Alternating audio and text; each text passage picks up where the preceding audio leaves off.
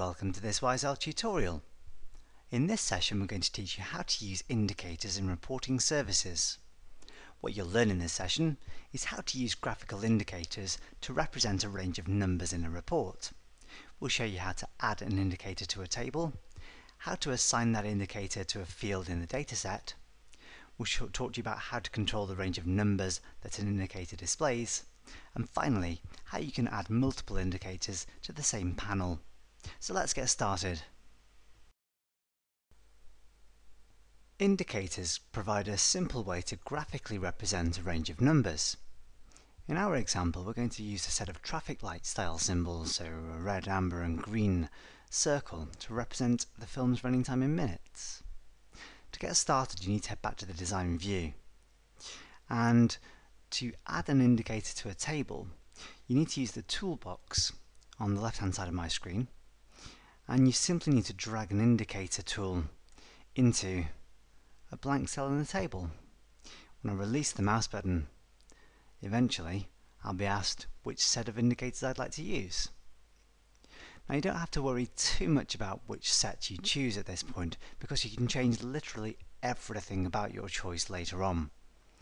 To begin with, I'm going to go with a basic, straightforward red, yellow, green set of 3 traffic lights. If I choose OK, I'll see that symbol then gets added to the column in the table. Before I preview the report, the last important thing to do is to tell reporting services which range of numbers this indicator should represent. To do that, you can click onto the indicator you just added, and that will expose the gauge data panel.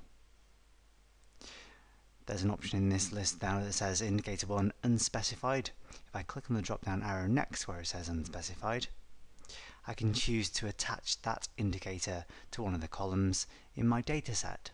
If I choose film runtime in minutes and then preview the report, eventually I'll see that I have a range of different colours next to films with different lengths.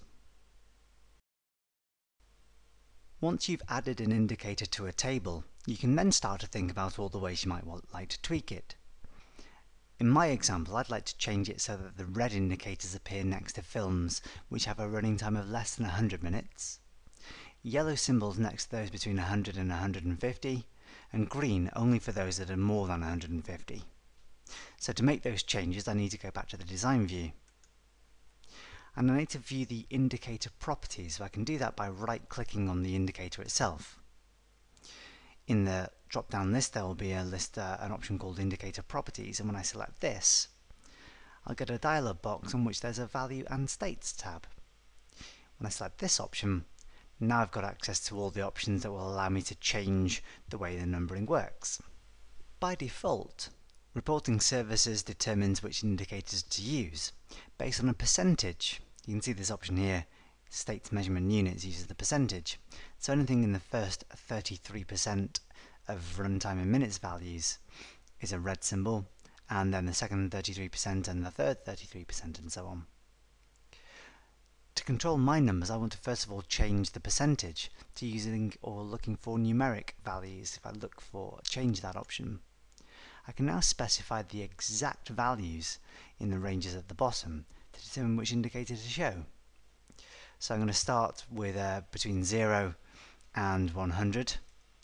That's everything up to and including 100. On the next row, I'm going to go from 101 to 150. And then finally, from 151 to any arbitrarily high number, I suppose, at this point.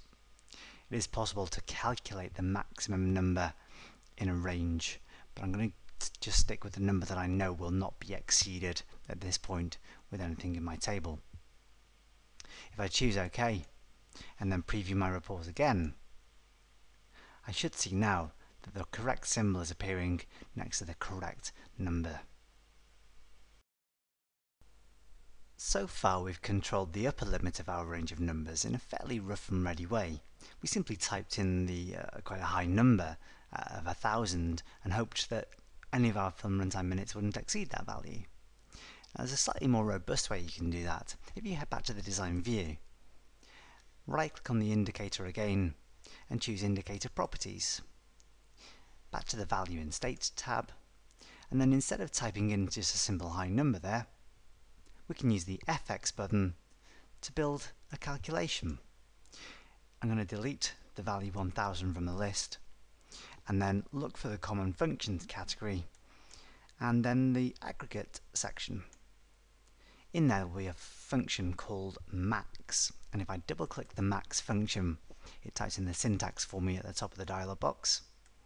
I can then ask to find the max of film runtime minutes, so I can click on the fields list here, and then double click film runtime minutes. If I close the round brackets then, I know that this expression calculates the highest value in the entire field. If I choose OK, and choose OK again, when I preview the report, I won't see any change in the actual symbols next to the different numbers, but I do know that if any value now increases, if I increase the range of numbers in the field, that my symbols will automatically take that into account. It's possible to put more than one indicator in the same cell in a table.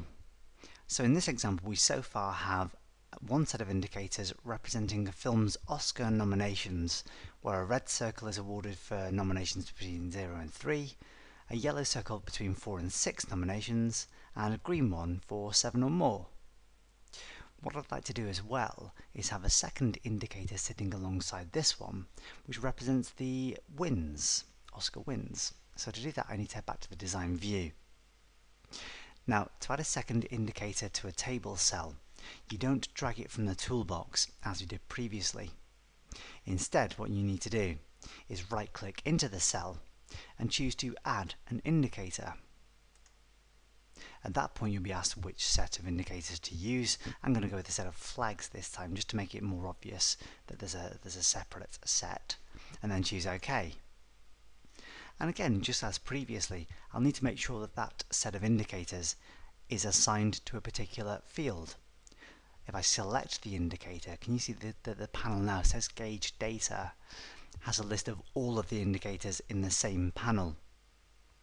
So I've already set the Oscar nominations. This one I'm going to set to be the film Oscar wins.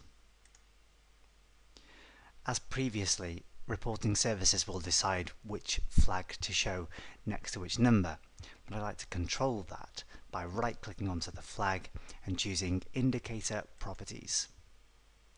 And on the Value in States tab, I can modify the percentages to numerics, and then I can modify the start and end for each range. I'm going to go with the same set of symbols or same number ranges as for the Oscar nominations, the traffic light style symbols.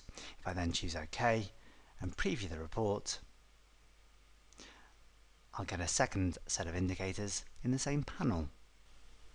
If you've enjoyed this training video, you can find many more online training resources at www.wiseowl.co.uk.